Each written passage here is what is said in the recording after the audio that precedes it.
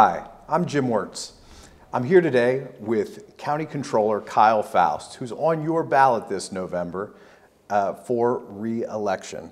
Kyle, thanks for joining us today. My pleasure, thank you. For the folks at home that don't know you, I think that will be a narrow part of the audience, but for the folks at home that don't know you, let's talk about what brought you into county government. Well, I'm a lifelong Erie County resident. I'm a lifelong Harbor Creek resident, and I was fortunate to have a father who was very active in politics and taught American history and government at Harbor Creek High School. So we were always in tune with every election season. It was like the 7th game of the World Series. It was like the Super Bowl for us. It was a big day. And so he was a committee man for a long time, served as the chairman of the party. And then he served for 12 years on Erie County Council, and I helped him with his campaigns at the level I could as a teenager anyway, and saw him help our community make very important decisions, bringing the ballpark downtown, state-of-the-art library on the bayfront, and really help advance this community forward. And he had a lot of pride. He was a lifelong city resident himself, or I should say Erie County resident, moved to Harbor Creek after he got his teaching position. But he took a lot of pride in what he did to help this community, and he's always instilled a sense of pride in Erie and Erie County and all of his 8 children. I always kind of had the sense that I would eventually run for office someday. I wasn't sure which one, I wasn't sure when, but I wanted to make that kind of impact if I could. And so 20 years ago now, it's amazing how time flies, I decided to run for county council. I was fortunate enough to win. I was fortunate enough to get reelected 3 times and serve for 16 years on that body. Enjoyed not every minute, but just about every minute. And 4 years ago, I wanted to make a little bit bigger, more of a day-to-day impact on county government. I was a little dismayed at the way that the office of the controller was being handled as we interacted with him on council. I felt I could do a better job, and so I ran 4 years ago, and the voters of Erie County saw it that way. Now, even though you ran for office for county council and you ran for office for this job 4 years ago, you don't see your work as political. Talk a little bit about the lens with which you view the role of the county controller. Yeah, I think that's really the most important thing, is to be independent, to be nonpartisan. Obviously, you're running on a partisan ballot. I'm a Democrat. But when the election is over, I've taken a lot of pride, and this is something I learned from my father, that you're there to work for the community. You're there to work with Democrats and Republicans. You're there to work for people who voted or didn't vote for you or voted for you. And I think that's very important. And I have treated both the Democratic administrations before, the Dahlkemper administration, and the current Davis administration, exactly the same, with the professionalism that the office demands and deserves. And I've reinforced that with my staff. And I think I have a pretty good track record of that. When I was on council, I had issues at times with my Democratic colleagues, and I was outspoken enough to say, I don't think that's right. I think we got to go in a different direction. And at times, obviously, as you tend to, you agree with the members of your opposing party. But I never felt like service was to get partisan advantage, and at the controller's office especially. And I think I'm fortunate in this regard. One of the things I can offer the people of Erie County is that I don't have any kind of relationship with the county executive. Even though I've not been off of council for 4 years, there's only one left, Andre Horton, who was still on the body when I served. And because he's term limited, in two years, he's going to be off of council anyway. So I have a pretty fresh approach and a pretty free approach to be able to not worry about hurting friends' feelings, et cetera, something like that. I can approach the job with the attention that the voters and the taxpayers deserve. Now, I've heard you say before that you believe this job in your office has a customer service orientation to it, and that there is a lot of interaction with folks in county government as a result of that customer service approach. Right. Can you talk a little bit about how you do that? Yeah, because the controller's job really is more of an internal job rather than like on council. I affected county policy and the day-to-day lives of people on a much greater basis because they were the ones that approved the policy in the end. The controller's office, I kind of kiddingly say that it's a lot like the assistant principal in high school. Nobody really loves seeing the controller walk through the door, but they are a necessary job in county government.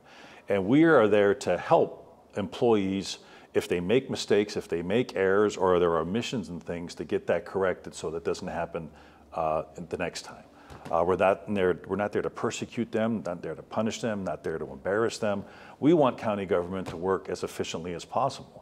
And I think they really appreciate that, and I think that's why the credibility of the office is probably as high as it's been in quite some time. They realize that if they make a mistake, it's not the end of the world, it's going to get corrected. And we're also very fortunate. Erie County government has a very strong workforce. I'm proud to interact with the employees of Erie County, as well as the elected officials, the department heads, et cetera, the rank and file. I think we're very fortunate with the staff that we have at the courthouse and throughout county government. But in like any operation, sometimes things don't go according to plan. The controller's office there is to help guide in audit and correct whatever mistakes may have been made so they're not repeated. And I think we do a pretty good job of that. Now, if voters are looking at your first term in office, what are some of the things that you've tackled, some of the accomplishments you've had that you feel most strongly about that you'd like voters to know? Well, the big thing it really is that independence. If you don't have the integrity and the trustworthiness for people of all stripes to trust what you're saying and what you're doing, that's very difficult. And I think probably the best example of that just happened late this summer. We were asked by council on a 7-0 vote, which does not happen too often in county government these days, certainly on anything that isn't routine and mundane, to do an audit of about 5 different departments. Council just felt they don't have an accountant right now, they don't have a financial advisor. They could use an independent third party to give them an overview of those particular departments. That's something that never would have happened when I was on council because there wasn't enough trust between the controller's office and county council at that time we would not have felt we would have gotten an honest, independent review of the finances that we were looking at. And so I took a lot of pride in the fact that we were asked, we're still in the midst of that audit, because we obviously have, we're given extra staff, and I'm not asking for it. We have to do our regular jobs at the same time, but we're going to present that to council here shortly. And I took a great pride in that. That trustworthiness, that independence is extremely vital to how the controller's office works. And I've changed how the report is, we have to do an annual report. I've changed how that's presented where I think it's much more readable, and we go over all whatever we notice as we do the report through the first 3 months of the year. We work very closely with the departments. We've worked with HR to refine some HR procedures so that money in the end is saved and not wasted. You, as a county council member and now as a controller, have been involved in the county's pension fund. Mm-hmm. Talk a little bit about what you see as the controller's role with the pension fund and what you think the status of that fund is today, pensions being a right. major issue in American politics.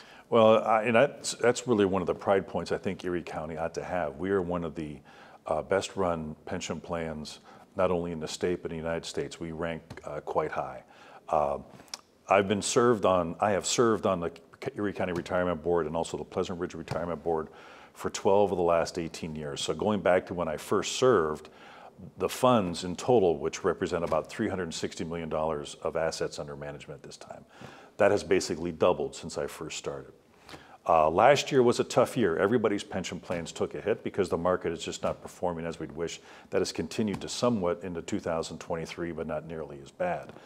But to give you an example of the type of leadership that I've helped provide and the retirement board in general has provided, last year the stock market was off by about 12%. We beat almost every pension plan out there, and so our performance was very strong. But we've also made some very important alternative investments into private equity, private real estate. Those investments were up 5 to 9%. So instead of keeping all that money in the stock market, which is subject to the whims of the ups and downs of the market, we are able to shield part of our funds away. So we've been able to grow a little bit better than most pension plans. And we are always well funded. Obviously, when the market goes down, that takes a little bit of a hit, but once it rebounds, we're up. We have routinely been funded over 95%, if not 100% over the years. So that's something I take a lot of pride in because that is not an additional financial drag on Erie County taxpayers, as many pension plans are, not only in Pennsylvania, but throughout the country.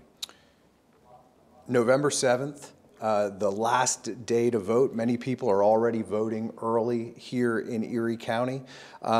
With just a few minutes to go here in our discussion, what do you want the Erie County voters to know when they walk in and cast their ballot for Kyle Foust? Well, the one is that notion of independence, that they know they can count on me to do the controller's job as the home rule charter really demands that it does. And that is, they're not aligned with the county executive, they're not aligned with county council. They are there to audit county funds and serve on the retirement board and make sure that the county's tax dollars are properly spent.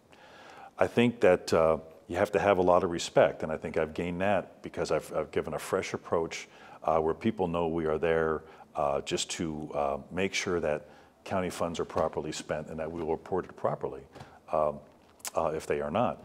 And the other thing is experience. I think a lot of people have noticed that county government is in a bit of upheaval right now and a little bit of uncertainty.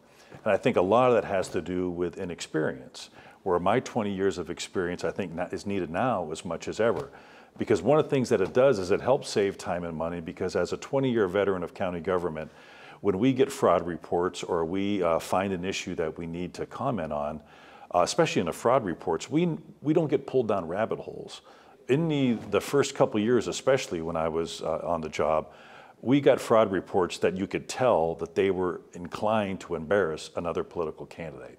Now, we didn't ignore those complaints. We did our due diligence, but we made sure that politics was kept out of it, and that takes experience and a little bit of spine. And I think I have a proven track record that I can approach the job that way, and that's the way I'm going to continue to do it in the next 4 years. Well, voters have an opportunity to vote early by mail or to go into the election office in the Erie County Courthouse and vote in person early, or head to your polling place on November 7th. Kyle Foust, thanks so much for your time today. Jim, thank you. I appreciate it.